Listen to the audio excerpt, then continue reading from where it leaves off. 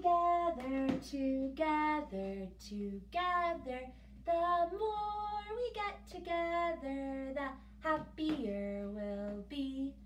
For your friends are my friends, and my friends are your friends. The more we get together, the happier we'll be. Good morning, friends. Welcome back to my living room. Today, as you can see, we have somebody joining us. This dog back here is Clove. She didn't want to go outside while I was making our circle time, so I'm going to see if she can stay on the couch while we do our activities. We'll start with our calendar. What is the name of the month we are in? April. April is our month. Let's see. Oh, okay. I forgot to write in yesterday's date. Yesterday was April 7th. What would come after April 7th? April 8th. After 7 comes 8. Today is April 8th. Yesterday was Tuesday. What day comes after Tuesday? Sunday, Monday, Tuesday, Wednesday. Today is Wednesday, and our year is 2020. I'm going to say it all together, and then you can repeat after me. Today is Wednesday, April 8th, 2020. Your turn. Okay. Our season. Let's say our season's poem. We have winter, where it's very cold. Spring, where things start to bloom. Summer, where it's very hot. And fall. That's when the leaves fall off the tree. What season are we in right now? Spring. Our season is spring. I left our weather tag on from last time because today the weather is the same. Let's go check. Sing our weather song while we look out our windows. What's the weather? What's the weather? What's the weather like today? Is it sunny? Is it cloudy? Is it rainy out today? And actually, I'm glad I looked because the weather has changed a little bit since I first got ready this morning. Now, I still see a little bit of sun, but the sun is covered by, what do you think it's covered by? Clouds. It's cloudy and sunny. Interesting. All right. So last time that we read a book about a mouse, I really had a good time. So I thought we could read another book about a mouse. And I even brought a special friend with me. Does this mouse look familiar? I'm gonna see if I can balance this mouse on my shoulder while I read a story about him. This book about a mouse is called If You Give a Mouse a Cookie. I bet you've heard this story before. If you give a mouse a cookie,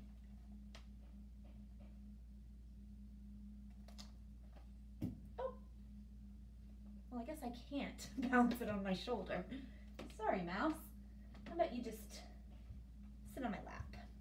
You can sit on my lap and listen to the story. Okay. What will happen if we give a mouse a cookie? He's going to ask for a glass of milk. When you give him the milk,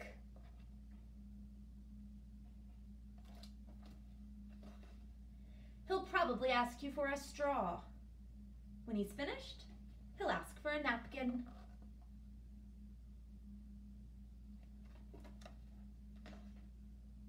Then he'll want to look in the mirror to make sure he doesn't have a milk mustache. When he looks into the mirror, he might notice his hair needs a trim. So he'll probably ask for a pair of scissors.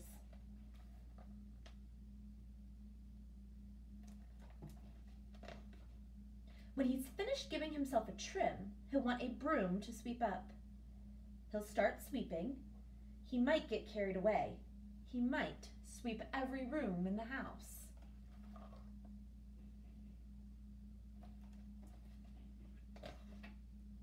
He may even end up washing the floors as well. When he's done, he'll probably want to take a nap. Look how tired that mouse looks.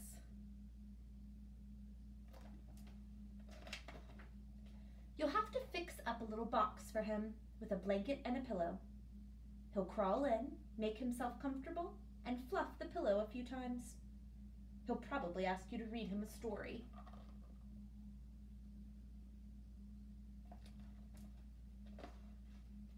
So you'll read him one from one of your books, and he'll ask to see the pictures. When he looks at the pictures, he'll get so excited, he'll want to draw one of his own. He'll ask for paper and crayons.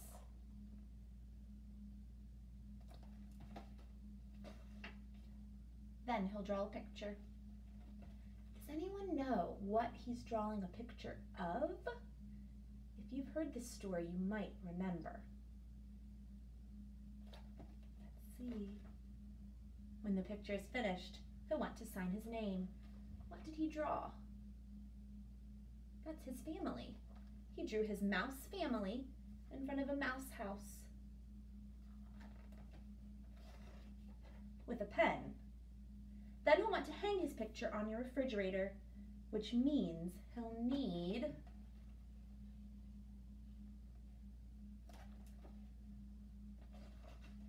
Scotch tape. He'll hang up his drawing and stand back to look at it. Looking at the refrigerator will remind him that.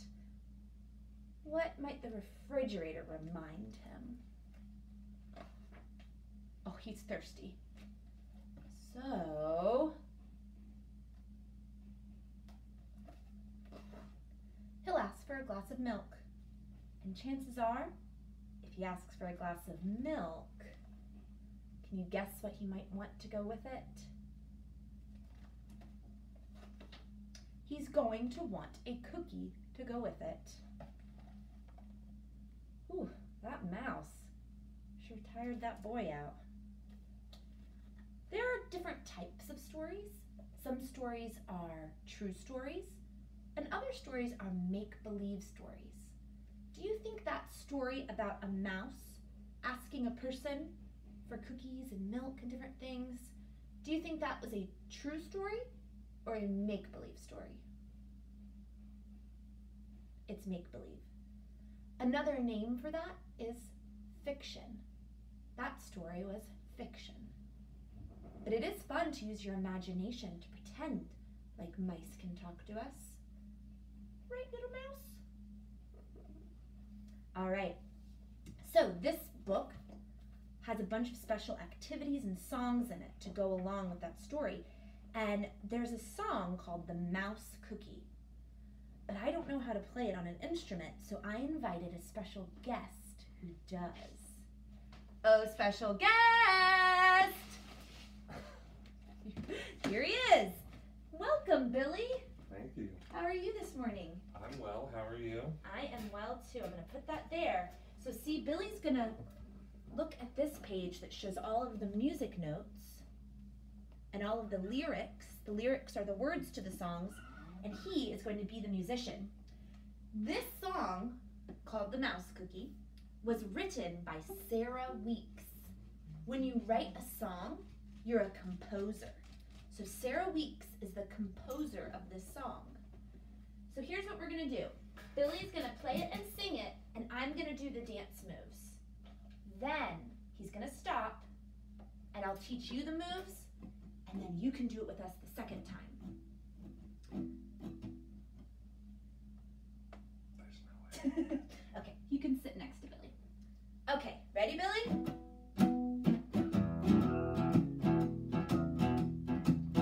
Can you feel the beat? Can you tap your feet? Can you clap, clap? Can you knee slap? Can you wiggle your nose while you're dancing on your toes to the mouse cookie?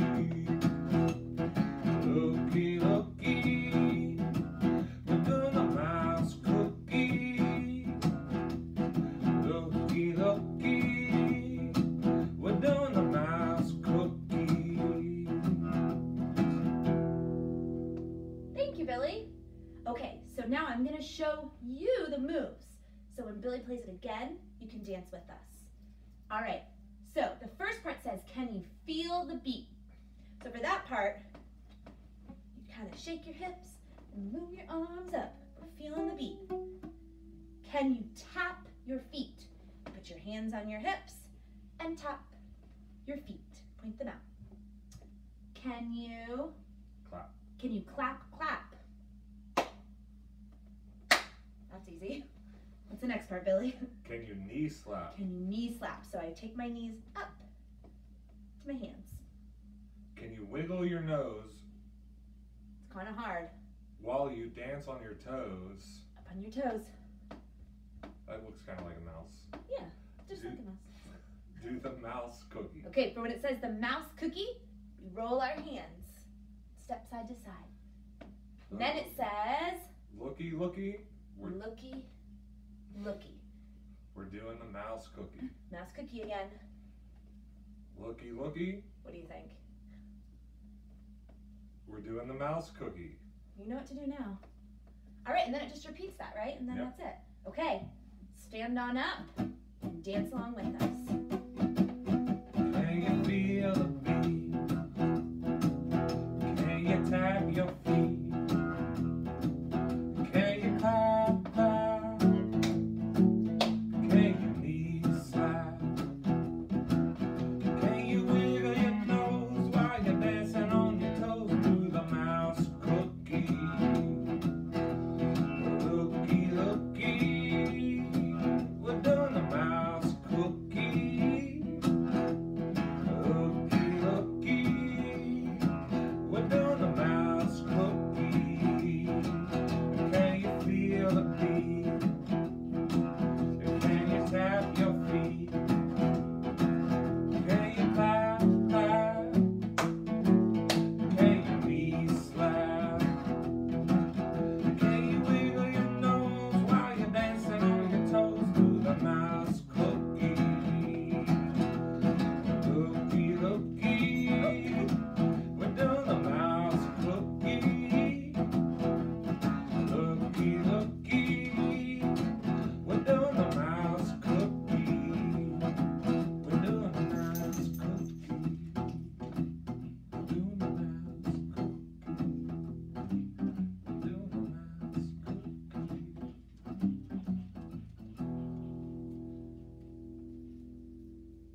Thank you, Billy. That was incredible. Thank you. You and Mouse can go ahead out now. Bye, Mouse. Bye, Billy. Okay, whew. That got me moving. All right, so there's another thing that I thought would be fun to do that had to do with that story we read, if you give a mouse a cookie. So in that book, Mouse drew a picture of his family in front of his house. And I know right now, you guys are probably spending a lot of time with your families. So, I found this big old clipboard in my basement, and I'm gonna draw a picture of my family. Ooh, I'll use this, how perfect. So you met my family. Billy, who was playing the guitar, that's my husband. And Clove, who is sitting on the couch, that's my dog. That's my family that I live with. So that's who I'm gonna draw. All right. I only have one marker with me right now, so my picture might not be my most beautiful, colorful work. But at your house, if you have other markers or crayons, you can really take your time to draw your best family picture. So, to draw a person, did a circle for the head,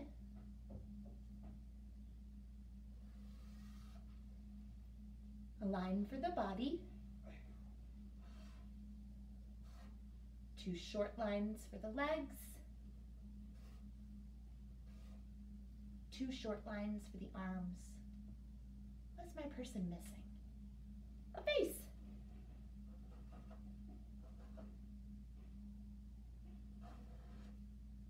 And this is going to be Billy, so he needs some curly hair. Okay, there's Billy. Now I'm going to do a shorter version of a person for me because I'm shorter than Billy. My head,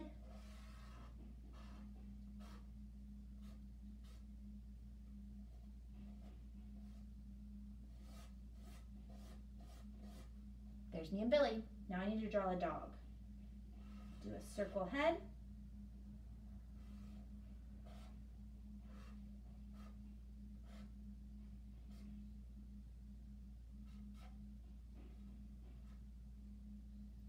That's a really easy way to draw people and animals.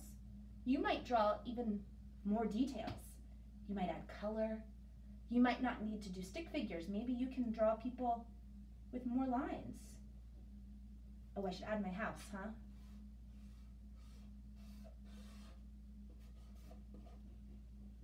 There's my house. What do you think? I hope that you draw a picture of your family at your house. And I'm gonna do just exactly what the mouse did. I'm gonna put this on my refrigerator so my whole family can see it. All right, I'm glad we had this music stand. Now, we've been practicing our letters in sign language. Remember, sign language is when we just use our hands and maybe our face sometimes. Let's review the letters we've learned so far. This letter makes the sound ah. Ah. This letter makes the sound b. B. Today we're going to learn a new letter. Do you know what sound this letter makes? This is k. K. To make a k in sign language. Look, they kind of look similar. K. K. I'm going to trace my k. K. Can you trace k in the air? K. Can you trace k on the floor? K. This letter makes the sound k. So let's learn our poem about k. I'll do it first. I had a k, a bouncing letter k. It was a cat, cute as can be. He ran past a cookie. He ran past a cake. He ran past a clown down by the lake. So, you know how to make a k. The other sign language words that you need to know are cat. You have your whiskers, cat. Cookie, put your hand out, and you take your hand and pretend like you're using a cookie cutter to make a circle. Cookie. Cake, you flip your hand over. Cake. Cake. And clown. You know how sometimes clowns have those big red noses? Clown. Let's do them again. Cat. Cookie. Cake. Clown. Okay. Let's say it one line at a time. I had a k, a bouncing letter k. It was a cat, cute as can be. He ran past a cookie. He ran past a cake. He ran past a clown down by the lake. All right, we'll do it one more time. I had a k, a bouncing letter k. It was a cat, cute as can be. It ran past a cookie. It ran past a cake. It ran past a clown down by the lake. So in that poem, the words that start with k are cat, cake, oh sorry, cookie, cake, and clown. Also cute. They all have the same sound k at the beginning of the word. All right, let's see if we can remember our 3 sign language letters we know. We have A, B, K. We are learning